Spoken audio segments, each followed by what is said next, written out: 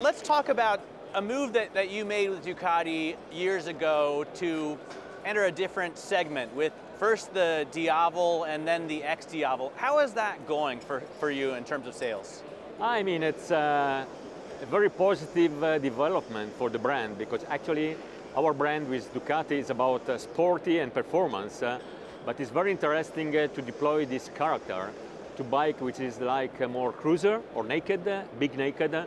So this bike like the Diavel, which is a muscle bike, can be very performant but also comfortable for everyday usability, but especially as a bold character.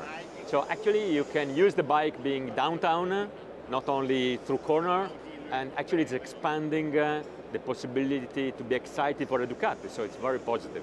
Well, even bolder now, you've expanded the engine displacement from 1,200 cubic centimeters to 1,260.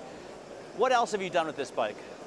Basically, this is the second generation of Diavel, and it's carrying all the development that have gone through the most recent years, so in terms of electronics and vehicle dynamics. So more important of everything is the drivability improvement that you got with the engine with the variable valve timing, which actually is already used in the Multistrada and the XDiavel, and now it's already in the Diavel. So the engine is very smooth, a lot of torque, and actually you can enjoy even without using the gear shift too much through corner. How much can you bring technology from racing, for which Ducati is so famous, to retail? I mean, you've got the fastest bike in MotoGP, you've just won the first 3 races in a row of World Superbike. How much can you translate that technology from the track to the street? Oh, I appreciate so much this question, because I think that our brand most strong characteristic is exactly like that. I think that there are very few or no other brand which have so direct link between the proper factory racing bike and the bike we are selling to our customer. Take the Panigale R. Not only is the most powerful super bike you can actually own, but for example, the traction control software is something we develop in-house, and it's exactly the same algorithm that our technicians, our software engineer write for the MotoGP. Actually, there is where the performance is. So that's one. Second point is, for example, aerodynamics. The V4R is characterized by using a strong component like the wings, in which you get more load on the front, and we as Ducati started as pioneer having the wings in MotoGP. The bore of the engine is 81 millimeter, exactly like one of the racing engines. So our V4, it's a real replica of what you got for MotoGP taken into production. So there is a lot, especially in the sports bike. Now you brought the wings into Superbike. Alvaro Bautista has won every race so far this season. Are you confident that he can win the whole championship?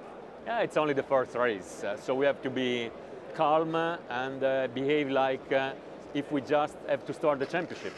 The bike is pretty new. There are still many areas of the bike that need to be improved. We have competitors like the current championship, Johnny Rea, which is very strong. The bike is very developed, so we have to see another track. So the start is very good, but still it's very much too early.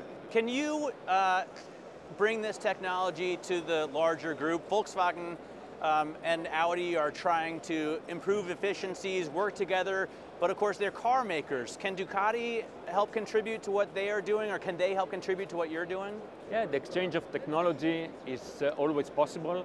I think our most possible contribution is our experience in developing in a lean way production vehicle that have not to sell in millions of vehicles.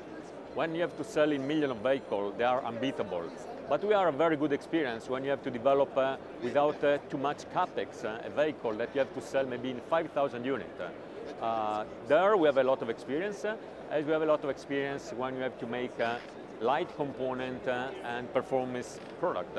So there is for sure something that we can offer to the group, and on the other side we are learning every day from their technology and laboratories. I know Volkswagen has previously used a Ducati engine in a prototype of a hybrid car. Can you see that kind of thing happening in the future? Yeah, that's very much covered by our secret, but everything is possible. Speaking of secrets, I noticed on the Pikes Peak roster, Carlin Dunn's entry says prototype, not multi-strada, which is usually the winner of the Pikes Peak race. Are we going to see a new bike at the race this year? Prototype means prototype. So by definition, there will be a new bike. Then stay tuned and look for the race. We are preparing something special. All right, so you're not going to tell me about that. Let me finally ask you about the trade situation. The US obviously is a huge market for Ducati, and a lot of other car makers at this show are concerned about EU and US trade relationships. What does it mean to you? Yeah, of course, we are a small manufacturer based in Italy, and actually only around 10% of our production is sold in Italy, and the rest of 90% is sold worldwide.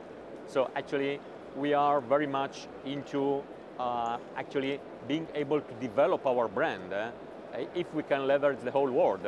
And this leveraging is possible if you have free circulation of the goods. Some areas of the planet are already actually more difficult, like Asia, and we really would look for a future in which the trade barriers are less everywhere in the world. So we are in favor of not having distinction. So every time should be a balanced approach. What is unfair, normally, if you have a country in which you have trade barrier in entering, but are not barrier in exiting from the country. And so in this, I think US is doing a development, and we would look for a future in which, instead of adding new barriers, we remove the ones that are existing.